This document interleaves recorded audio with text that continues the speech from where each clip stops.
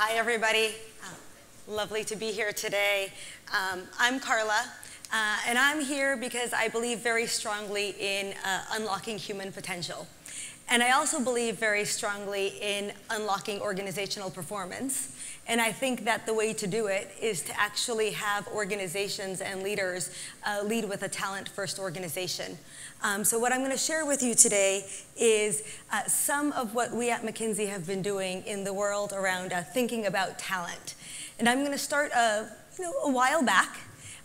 We had a managing director, so our managing director recently left the firm. Or not, he sort of moved on. We have a new managing director. And when he took over as managing director, though, over 10 or 12 years ago, he had set out a very interesting mission for himself, which was that he was going to meet with 2 CEOs a day, every day. And as you can imagine, that's a big mission to live up to when you're in a global organization. So he went, 2 to 3 continents in a week, and really talked to leaders of global organizations to understand their agendas, what they were worried about, where we should be thinking about supporting and enabling their strategies. And one of the interesting things that came from that was over the course of his tenure, the nature and the tenure of the conversations shifted. So they went from conversations about what's the right strategy for our business, where should we make big bets, et cetera, to, in most recent years, how will we actually get the talent and enable the talent that we need to deliver on those strategies? Because it's no longer about the strategy itself. That will likely change within 3 to 6 months. And what we need is the actual talent that can refresh and agilely adapt to the fact that our strategy has to change. And what that led us to do and what led him to do is partner with a group of folks to actually publish a book called Talent Wins. So some of what you're going to see comes from that book. One of the things as we went through sort of that understanding of what's happening that has come out is just what is that real pace of change? And what I really like about this chart out here, we all talk about how change is happening faster and faster. If you step back and look at it, though, disruption is happening a lot faster, right? If you think about a company that joined the S&P 500 in 1935, was likely to be on there for about 100 years. A company that joins the S&P 500 that joined in 2015 is likely to be on there for about 15 years. And I think folks are predicting that if you were to join the S&P 500 in 2020, your lifespan is likely to be about 7 years. So survival for organizations is really at risk, right? Organizations are facing a lot of disruption. One of the things that we wanted to do is see those that are able to perform well, what is it that they're doing? And we've looked at it from 2 lenses. The first lens is capital allocation, right? If you just think about an organization, you're able to succeed and perform well if you're able to sort of put your money where you think the future is going. So rapid and dynamic capital allocation makes a big difference, sort of a 2x difference in terms of total return to shareholders. Now, our question was, what about the companies who are doing the same thing with talent? If talent is the next unlock, shouldn't you also be dynamically reallocating your capital? Talent is a little bit harder to get underneath, so we actually launched a survey through the McKinsey Quarterly and asked organizations and different leaders around their approaches to dynamically reallocating talent. And one of the things that we found is that organizations who were more likely to be really strategic and dynamic in their talent reallocation were about 2.5 times more likely to be ahead of their peers in terms of their financial performance. That was pretty eye-opening, right? In terms of what you can accomplish from a talent perspective. If we take those 2 things and then just think about where is the workplace going, and I know everybody talks about automation all the time, so I won't spend too much time on it, but the workplace is changing and work is changing quite a bit. So if you put all of those factors together, pace of change, the need to dynamically allocate talent, the fact that work is changing and you won't always know quite how and where to allocate talent, there's quite a bit to do. And that's why we think it's such an important time for HR professionals and professionals such as yourself. Really with an eye towards how do you unlock talent and people as a competitive advantage for an organization. With that in mind, I thought I'd share some of the tenets from the book Talent Wins and from what we're seeing some leading organizations do in this space. So I'll go through each one of these briefly, and then I'm going to do a little bit of a double click on 2, 3, and 4, because they're sort of passion areas for me. I'll skip over here. Perfect. So this first notion, what does it take to really unlock talent or be a talent-first organization? One of the key tenets that we're putting forward is that you can't have a business plan if you don't have a talent plan. Sort of planning your strategy and your strategic plan, your financial plan here, and then figuring out talent acquisition, learning strategy, et cetera here doesn't quite make sense. You actually have to bring the two together. And one of the first ways to bring the two together is to actually get the folks who lead those different efforts having the same conversation, right? Actually planning together how they're going to go after that. One of the proponents of this is sort of this notion of a G3. And G3 is somewhat fluid. It could be a G4, G5. But really thinking through how frequently are you having the conversation with folks from the finance side, from the business side, and either on the learning and development or another part of HR in terms of what your strategy is and how you're going to go after it, right? Thinking as dynamically about the talent that you want to build and how you're going to invest in that talent as you might be thinking about an M&A strategy. So that's one of the first pieces. The second is this notion of identifying the 2%. And this sometimes makes people uncomfortable because it's a notion that says, if you really take a step back and look at how value is created in an organization, it tends to be relatively concentrated. As in, there's a small proportion of the population that creates disproportionate value. Some of it is role dependent and some of it is human dependent, to be fair, right? And what we find is that there is a lot of impact to be captured if you can actually get pretty clear on what those critical roles are. And guess what? They're usually not at the levels that folks usually spend their time, right? They're not always layers 1 and 2 and 3 in the organization. They tend to be roles that are buried a little bit further within. What this allows you to do, though, is be very specific on how are you going to create value, what role is going to create value, and then what do you need to do to make those roles successful, right? Which is a very different conversation. It tends to be pretty narrow and concentrated. That doesn't mean that other roles aren't important or won't contribute to value creation. It's just some recognition that there's a differentiation in the value at stake by role, and what you might do as an organization with limited resources to support those should be differentiated as well. This is one of my favorite slides. Every time we support a client and partner with an organization in thinking about this notion of what we call talent to value and that 2%, we do some sort of Pareto analysis to just take all the roles that we've identified and the value that has been attributed to them and actually look at where do you get that cutoff? Where do you get that cutoff in terms of number of roles that actually drive about 75 to 80% of the value? And almost regardless of context, turnaround, high growth, M&A, et cetera, almost regardless of industry, biotech, power, you can imagine banking, et cetera, we see the same Pareto. Value is just concentrated in a few critical roles. And one of the interesting things is that depending on the size of the organization, that threshold might vary a little. But when you sit down to have a conversation on the development path of a $1.2 billion role, it's a very different conversation than when you sit down to have a conversation on the development path for somebody else in the organization. Right? You've really got to nail that $1.2 billion. It just shifts the conversation. The other thing that we found that it does a lot is it makes people pay attention. right? If you're having a hard time getting the CEO or the CFO to sit down and talk about talent and where we're going, the leadership development program that we need to have, et cetera.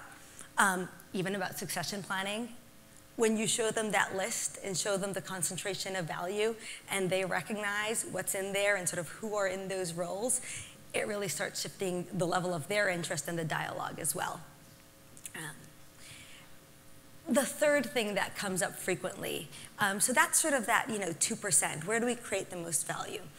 What we find is, though, that you also have to think about what we call talent at scale. So there's a range of critical capabilities in your organization that also enable value and enable those critical roles. And increasingly, organizations are shifting from planning for FTE counts, right? How many bodies do I need to bring in the door in Nashville for X role, to actually planning for skills. What skills do we need to bring in the door? And what skills do we have an excess of? Are we going to try to take that excess and reskill, upskill, whatever your favorite word is for the process of unlocking that potential? Are we going to try to release it and go out and acquire new skills? Or are we going to try to supplement in some way? It's usually actually a portfolio of those, right? It's not as clean, as easy as saying we're just going to do one of those things. Most organizations have to do a few. And one of the things that we find is that it's pretty hard to do. Any of you who've had conversations within your organization around the impact of automation, or where you're going to think about sort of building certain skills or what roles might be released, have probably seen that it's not always a whole family of roles that's going to go away. It's portions of jobs that are going to be redirected. So really planning at a skill level starts to make a big difference. It's also really hard, as I'm sure you know, right? There's 1,001 skill taxonomies to get underneath. Make sure that everybody's talking the same language. You hear a leader say, we need more digital skills. That can mean a range of things. It can mean we need more UI/UX designers, we need more software programmers, et cetera. Or it could mean we need people to be digitally savvy. Pretty broad range, so requires a lot of focus and specificity. The other thing that tends to be very hard is just understanding what skills you have already, right? Especially within some of your job roles, it's not always clear what skills are in there. So actually getting clear on your skill baseline is worth the effort, we find, and is actually a place where CEOs and even CFOs increasingly want to spend the time and energy. They're sort of looking, though, to us to understand, how do we do that? How do we actually figure out what we need, what skills we need, and how that rolls up into roles, and then what our strategy is to execute. The next big one, and I'm going to spend a little bit of time on this one, is this notion that in order to do all of this, you do need some amount of data and analytics to actually make the linkage, right? To be able to link your talent strategy or talent efforts to value creation or performance requires some amount of bringing data and analytics into that conversation.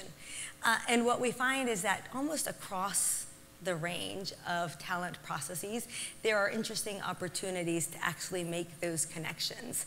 And what I thought I would do is share with you some examples of what we're seeing organizations do in this space. A little bit of a range. One is how do you actually get underneath the ROI of your learning efforts? I'm sure that you guys get this question relatively frequently. I know that a lot of organizations that I partner with ask this question and really struggle through very creative approaches to get underneath how to answer it, because it's not a straightforward question. So one of the things that we've struggled to do is, how do you actually define ROI of learning, right? Do you define it based on career progression, promotion, retention of individuals? Do you look at actual unit performance? What's that mix of measures that you could actually use? This organization really wanted to understand what is their ROI of investing in affinity groups, right? Of actually bringing folks specifically around certain genders and ethnicities, together to create more of a community to enable them to be successful. And what we did is we basically took quite a bit of data from their learning system, from their LMS, from their HRIS files, and mapped out across this population what the impact was of being part of an affinity group and not being part of an affinity group. And in terms of ROI, we looked at two things. We looked at promotion rates. So were folks who were part of an affinity group promoted more than others? And we also looked at attrition. We didn't look at attrition across the board, though. We looked at attrition of top performers. Because frankly, we just wanted to say, listen, what you really care about is attrition of your top performers, not attrition at scale. And one of the big things for them, as you'll see here, is that their affinity programs actually made a difference, right? They saw a substantial difference between the two. And that led to a very robust conversation around how to continue investing in those and making clear that the case for investment was there, right? This wasn't a nice-to-have thing that they were doing just because they were kind-hearted leaders in the organization. It was actually yielding returns for them. I'll jump over this one. The other notion that comes up a lot when we think about ROI or just learning and development and the use of analytics is how do you actually get underneath what matters in a role? And where would you actually spend the time as a learning professional or as an executive if you were thinking about investing in skills? So a lot of times we see sort of the a priori, this must be what matters for a certain role.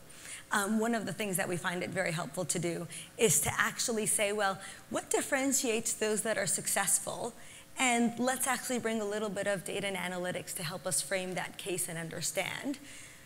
Largely because we all have a lot of implicit beliefs around what makes somebody successful in a job. And that isn't always the case, or there's a range of ways to be successful. So this is an example from an insurance organization. As you can imagine, hunters and farmers are different roles, sales roles. The hunters go out and prospect new clients. The farmers cultivate current clients. And what we did with them was try to get underneath what makes a role successful. So some of this data is sanitized. But what it gives you a sense for is what we were trying to understand is how much of success in a role is intrinsic, as in you need to hire the right profile to begin with, and how much of it is skills that you can actually develop. And where it is skills, what are the skills that you should care about? Where would you invest your time and energy if you were actually to try to build those skills? And as you'll see here, for the hunters in particular, intrinsics mattered quite a bit. On the farming side, didn't really matter. There wasn't a range of personality and intrinsic profiles played out fine. There wasn't a particular set of traits that mattered a lot. On the skills side, what was very interesting is farmers had a whole range of skills that mattered, right? The stronger you were on those skills, the more likely you were to be successful. On the hunters, it was a little bit more differentiated. Only a few of those skills seemed to matter. So that was pretty interesting for them. They were about to undertake a whole sort of revamp of their learning program, and it gave them insight in terms of where to focus that energy. The other interesting thing that we did with them was actually look at all of the learning programs that they had and just do some math on, let's actually link folks who've attended different learning programs in different formats and look at how it's impacting their performance. And one of the things that we saw is that I think on average folks took like 12 plus courses a year, and they actually had different levels of impact. The format mattered. So the first thing that was interesting was that the frequency never mattered. It wasn't about the quantity. And you guys probably all know that intuitively, but it's always good to sort of reaffirm that. The second thing was that certain delivery formats just were not optimal for them for whatever reason, right? And what we didn't know quite, was it the content in the delivery format or the delivery format itself? So they went to actually do some focus groups to get underneath that. But what we did find is that for the hunter role, certain types of content made a big difference. And so it really started to hone them in on where should they be focusing their energy. And got also a lot of buy-in from the commercial leaders to invest the time, frankly, right? Because every time you tee up something else that somebody should go do out of their day-to-day, their manager, their leader, et cetera, is thinking through what's the ROI or what's the impact for this. So this actually got a lot of buy-in for folks on the leadership side to sort of say, yep, let's go do it. So a few takeaways, and then I'm going to open it up for questions. One is this notion on treating talent strategy like you do capital allocation or capital strategy. And I think there's a couple things in there, right? One is bringing the right fact base to the conversation. In the sense that, anytime you think about allocating capital within an organization, or even personally, if you think about making an investment in a house, taking out a loan, whatever it might be, you tend to do some research. And you tend to form an argument or a business case for why you would or you wouldn't do it. And I think the same thing happens with your talent strategy, or should be happening with your talent strategy, right? Bringing that same sort of robustness and rigor and involving that broad set of stakeholders to actually have the conversation and frame the path forward. And really thinking dynamically about what you do with your talent. The second thing is really looking at how can you use analytics and digital tools to make that connection. Right? And even starting small, but really looking for how can you make that link between efforts on the talent side and talent decisions that you're making to business outcomes. Partly because that's how you get folks to stand up and pay attention, but I think more importantly because that's how you actually secure what you need to deliver on the talent strategy over time. Right? That's how you know that you're going in the right direction. And then this last piece is getting to know and understand who your 2% are, and staying very closely involved with them.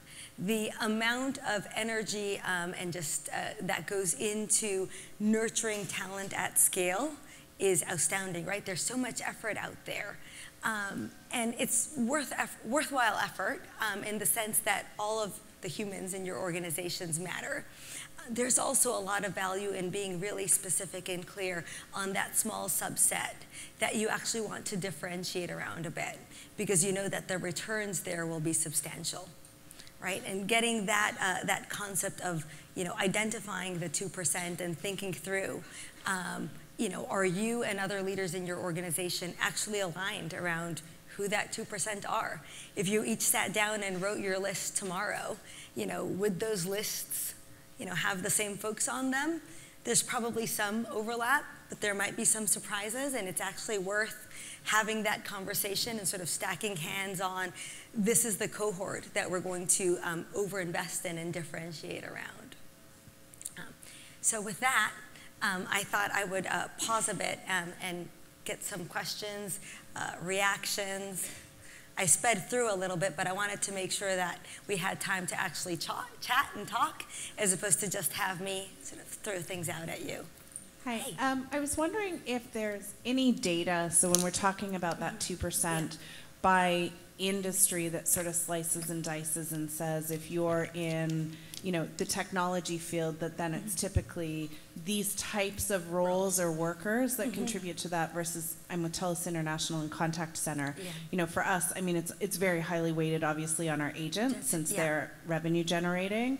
But is there any industry data that McKinsey has around that 2%? It's a great question. I spent some time with some of our folks who lead the practice yesterday going through what's the current state of our knowledge base on this. And we're not yet at the point where I could say, in pharma it's X and X, Y, or Z, in FIG it's Y. One of the things that tends to continue to surprise us and come out repeatedly is how you differ, revenue generators, to your point, tend to make the list. Span breakers over revenue generators tend to not make the list.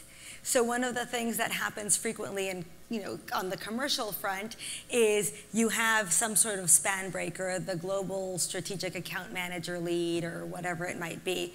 And then you have the, groups that report into them. And what we find, and it varies by organization, but many times that span breaker role is not really creating value. Sometimes it's managing value and deserves sort of credit for managing value. But a lot of times it's a group of individuals who own really strategic accounts who have the value creation in them. Other times it's sort of at a regional or at a location level. The other thing that comes up frequently with this is that non-revenue generating roles, particularly in certain contexts, create a lot of value. So in organizations undertaking growth, HR is really critical. Usually especially when there's geographic expansion or trying to acquire a new set of skills. I had one client who's going heavily into the digital space in banking, and the value at stake in hiring the right folks as part of their new sort of IT department, not the old IT department, but the new technology department, was significant.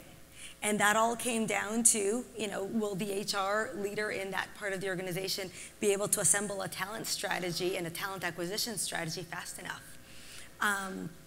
In restructuring contexts, finance roles come up pretty quickly. So more than by industry, we're finding that by context, there are certain roles. One of my favorites was, yes, there's also a lot of surprises.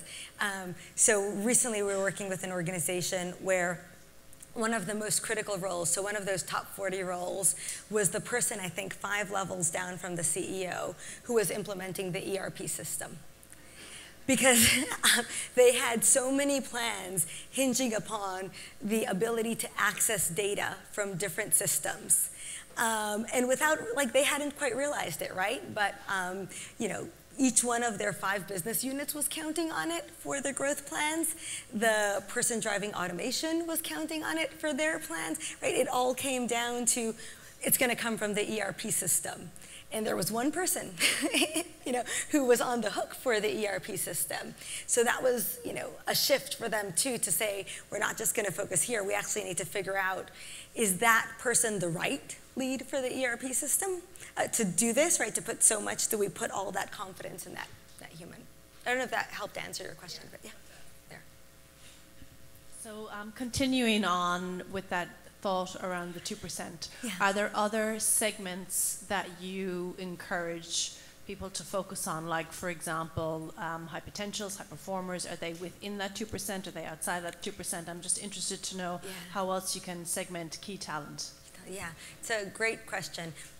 One of the things that we've tended to do with the 2% is to start with the role, not necessarily with the human, and figure out what are the 2% of roles, right, that carry that value. And then we tend to do the sort of cross-matching to say, if you take your high potentials or your high performers, et cetera, are they actually in those critical roles? And one of the things that we find is that, sometimes they are, and sometimes there's actually opportunities to move talent around.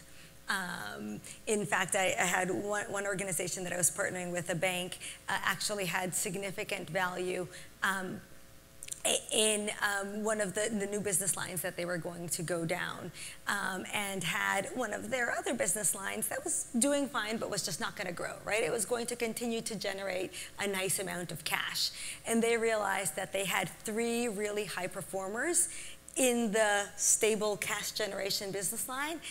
And it was a little bit of we're sort of wasting that talent, right? That business won't go away overnight. It's never going to grow substantially. It's a great opportunity to actually put those folks in new areas where they needed to galvanize growth. The other type of role that we also suggest looking at, it's a little bit broader, is critical capability pools. And sometimes, it's at the level of the data scientist family, or there's a lot around the sort of the group or the trio that does software development at that sort of critical capability level. There it's more at the skill pool level than necessarily at the individual level. But we find that focusing there matters quite a bit as well. Thank you for the time.